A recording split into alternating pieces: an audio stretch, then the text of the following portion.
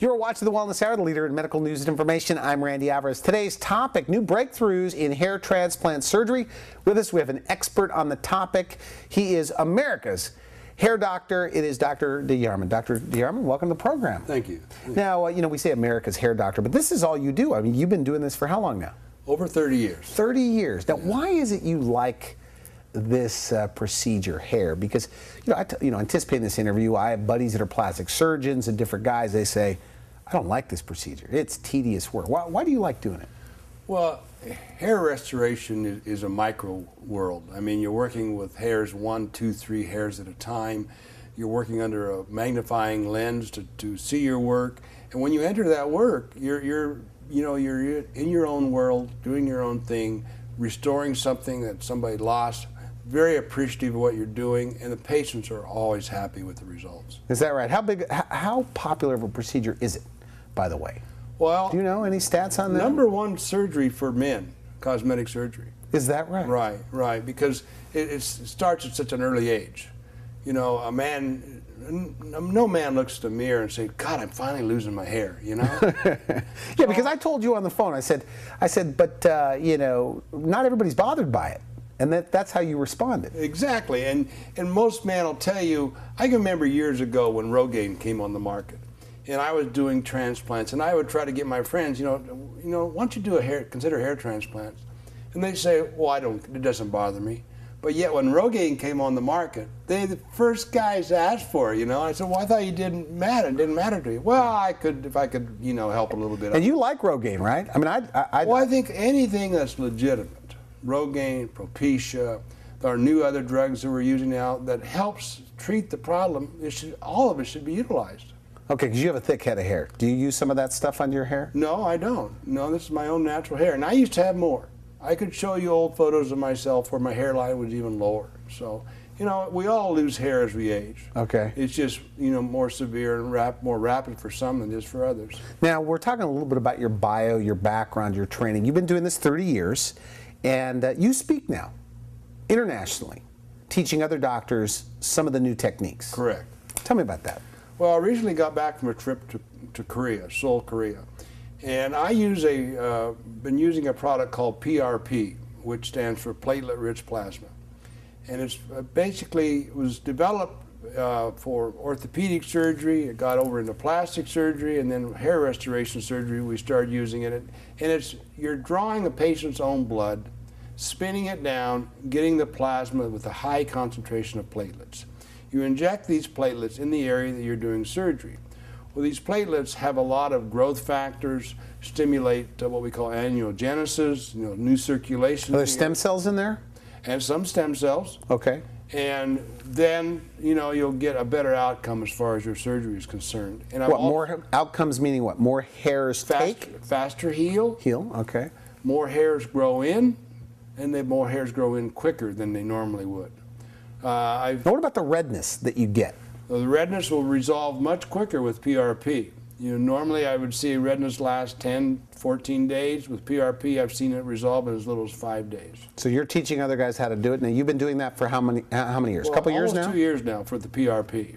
So you use it on every procedure? Pretty much. I think it should be standard of care.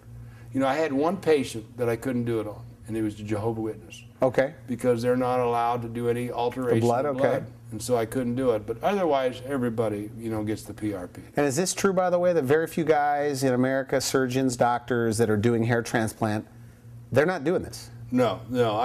I think in California, I'm the only doctor using PRP that I know of. There's probably a handful of us, maybe 10 throughout the world, that's doing it.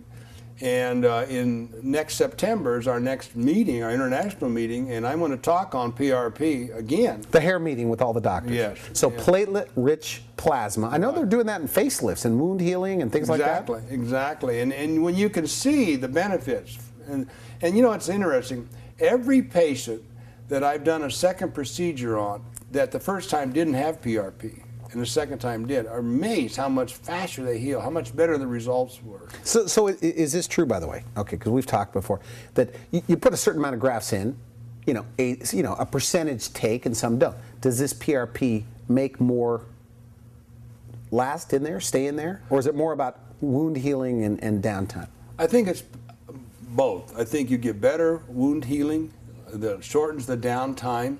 And as far as the results are concerned, you know, it appears that we're seeing more hair grow in faster. So faster. But, you know, it's how do you judge this? Because in hair restoration, people say, oh, how many of these hairs grow, how many that don't? You don't know, because there's no scarring, there's no evidence, oh, there's one that grew, there's one that didn't grow. You know, it's the illusion. And with PRP, I'm seeing the illusion of more hair. Okay, okay. Now you're using another product as well. Right. Now this I've been doing about 6 months, and it's called ACell. And this is a extracellular matrix product, which means when the body is healing itself, normally in surgery, a scar tissue is created. With the extracellular matrix product, the body will recreate similar cells in the area, so there's less scarring.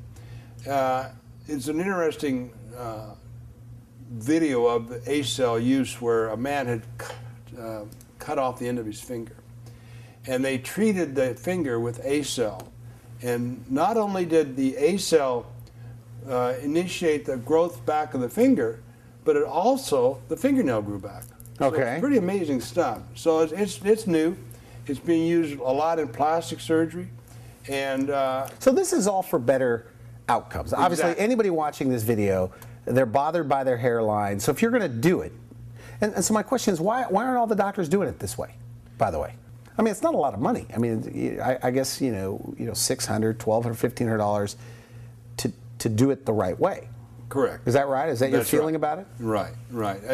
And most people, when you explain and show the benefits, guys always want the best. Well, plus you want to go back to work quicker. Exactly, as well. exactly. Okay. People don't want the problems. I always amazed when people come in and you're trying to estimate how many grafts they need, and you say, well, I could maybe do it for $2,500, but $3,000 would be better. They always want $3,000. They always want the best, the most. The $3,000. Exactly, exactly.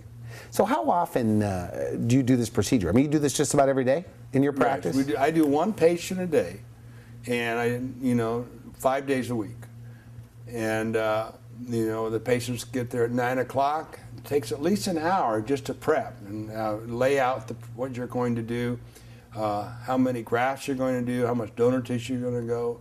And then from there, it's about 5-6 hours of time in the patients there. For the first 4 or 5 hours, they sleep, so they're not really aware of everything, and they're very comfortable. And then the last few hours, they're watching television. Okay. Now, by the way, how much art is to this? That means the doctor's eye looking at it and deciding the hairline.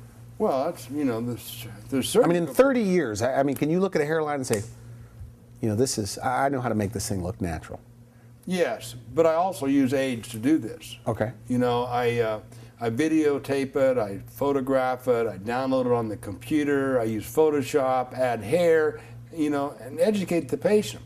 The patients will come in, especially the young guys, and they'll want a hairline, for example, way down here.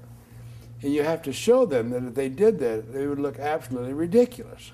And so it's the profile shot is so helpful with it, because you can see what you would look like from the side, realizing it would not, it would be ridiculous if you did that.